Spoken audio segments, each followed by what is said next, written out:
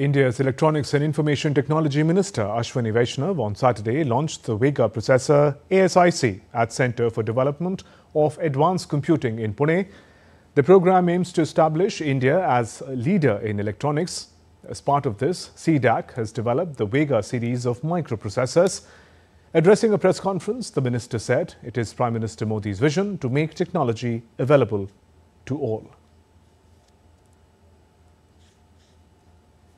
10 months back, Honorable Prime Minister Shri Narendra Modi ji approved India AI mission.